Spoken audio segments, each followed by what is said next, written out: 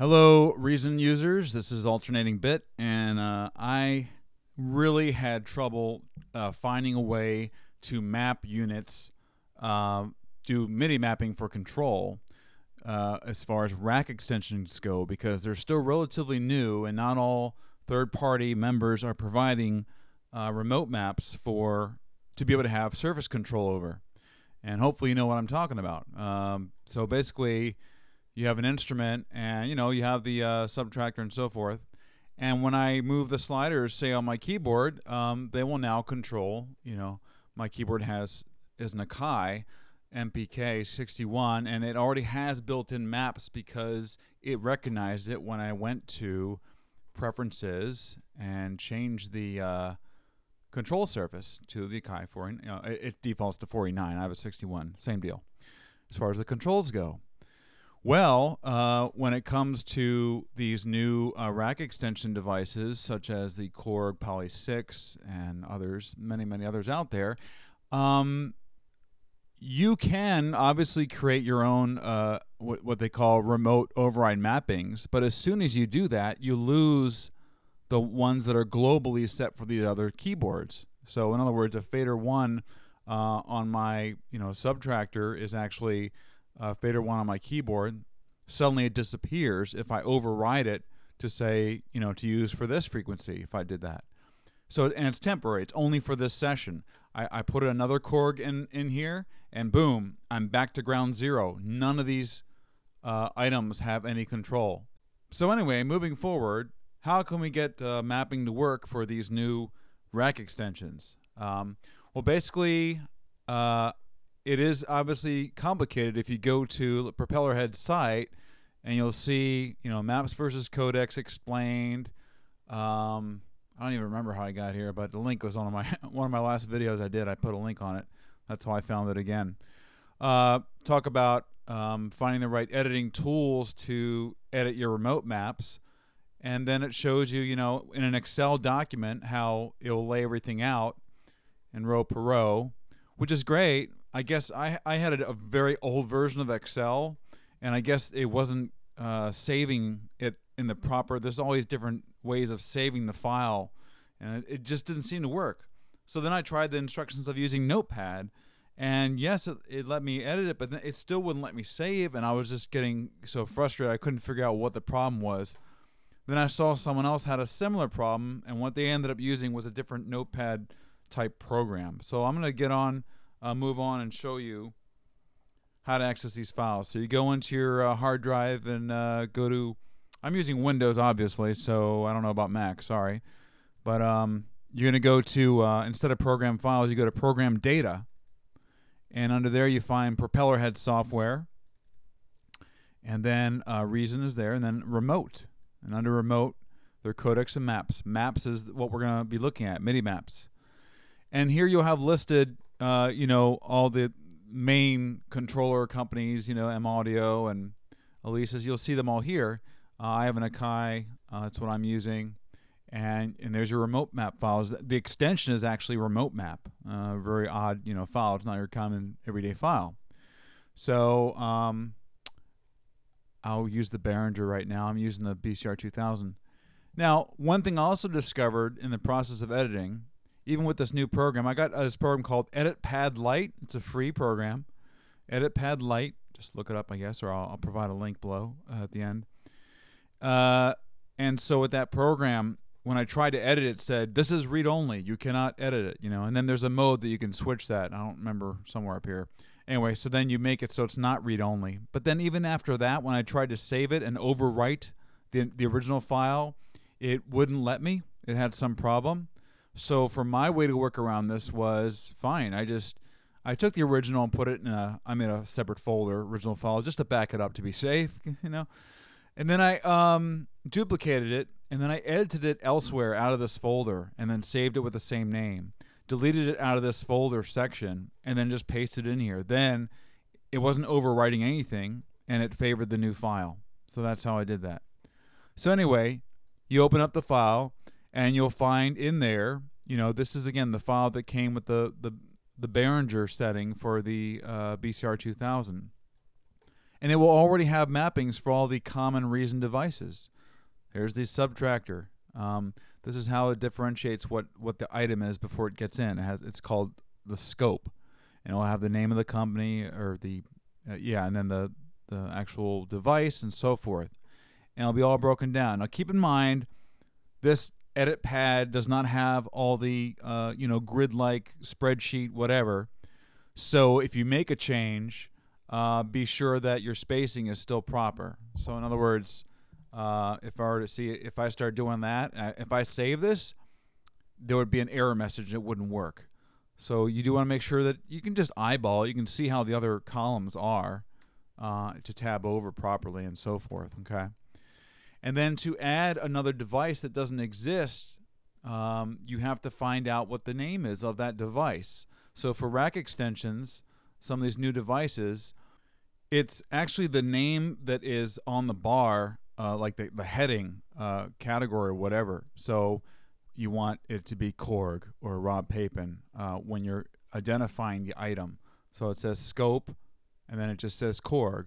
And then the next tab over, this is the real tricky one. You have to have the exact name written exactly the way it is of the device here as far as how it's identified deep in the rack extensions folder. Another place you have to dig and geekify yourself to find.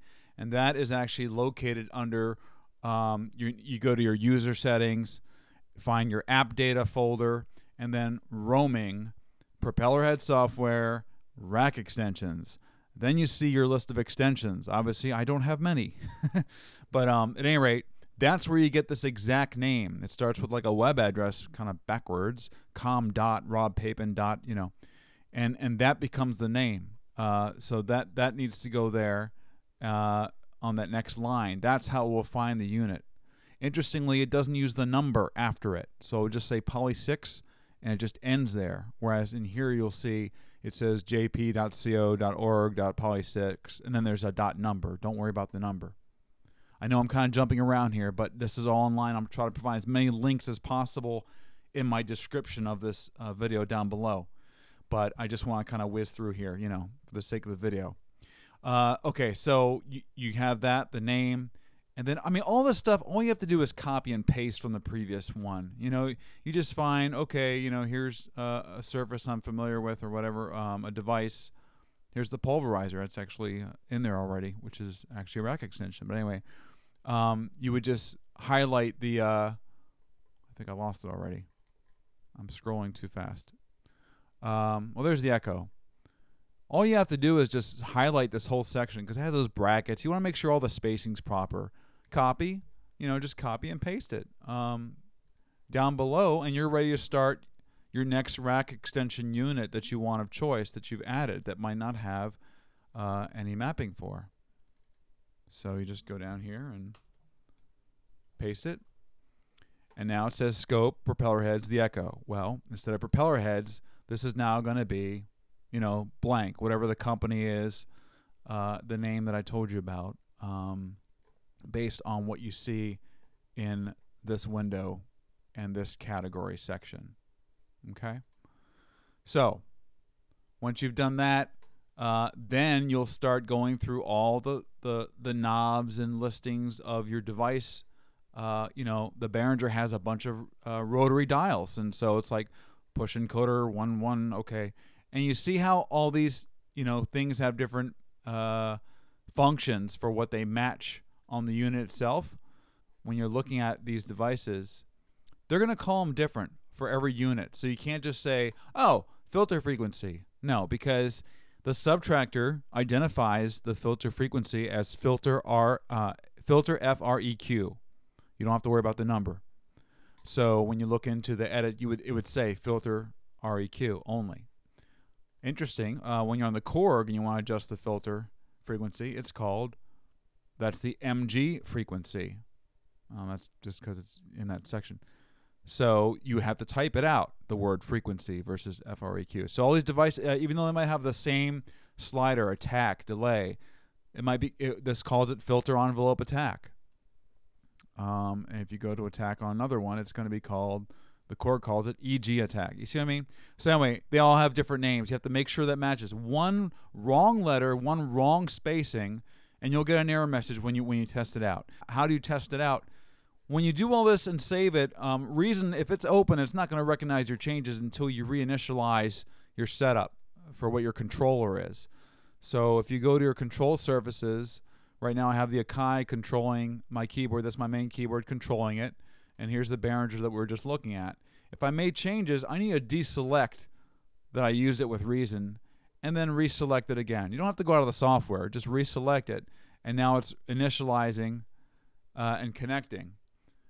If there was any problem that you had, like an error or something it doesn't understand, this check mark will be an X, and you click on it, and it'll show you what the error was. It just didn't like something, and it'll tell you what it was.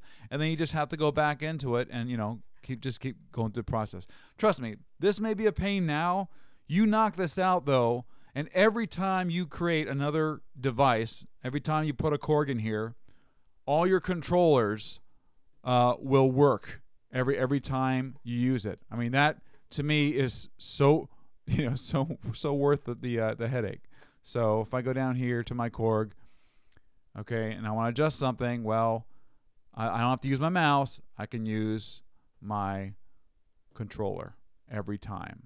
It's just a beautiful thing. So anyway, so that's basically the mapping. I know it's a lot to be throwing out there. I'm kind of covering it quickly, but I kind of gave you a brief overview just to let you know it is possible.